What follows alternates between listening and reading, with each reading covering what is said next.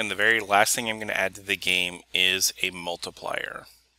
So I'm going to go to my layers, I'm going to unlock my UI, and I'm going to reload this image. I have a second copy that's a little bit smaller. Its height is 550. And then I'm going to put the hotspot in the bottom left corner, so that way it can snap to the bottom of the screen since it's not quite a full square in height. Then I'm going to highlight one of these sets of 3 objects over here.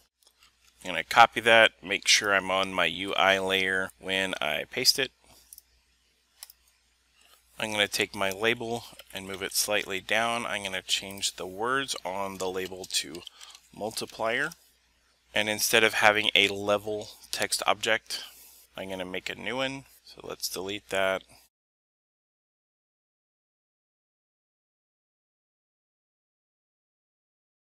I'm going to name this object multiplier. I'm going to resize this box to be 2 squares tall and the width of the column. And have the font be 30 just like it was on my other text objects. Horizontal alignment center, vertical alignment center. Then on my event sheet, just copy and paste one of these. And instead set the multiplier object. I'm going to need to create one more global variable. Initial value 1. And since global variables count as an event, this should put us right at the 100 event limit. So set our multiplier, instead of to score, we're going to set it to the multiplier variable. Then down where we score, which is when we remove a row, we're going to take our score, we're going to multiply times our multiplier variable. I'm going to copy and paste this add to, because we want our multiplier to be increased by 1 anytime we clear a line, which also means we need to set our multiplier text. So let's copy that, paste that right after we increase our multiplier. I'm going to put score with our score change right here. And then what we want to do is, if this is not the case, we're going to want to reset it to 0. So that means we need to change this to an else. But I want to do these no matter what. So I'm going to take those and put those right here. Remove row, game over test. I'm going to remove that blank one, and I'm going to instead add an else. Add action, system, set value, multiplier, back to 1, which means we need to update our multiplier text.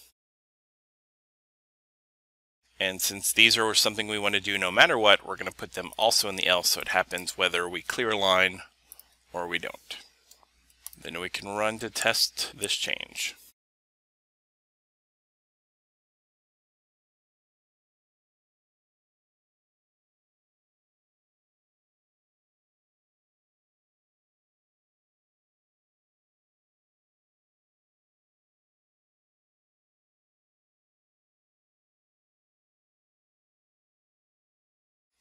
So here we'll clear 2 lines, which should give us 2,000 points.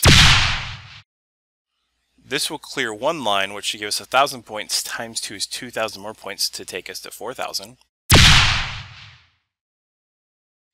Here we're going to clear 1 more line, which is 1,000 points, times 3 is 3,000. That should take us to 7,000 points.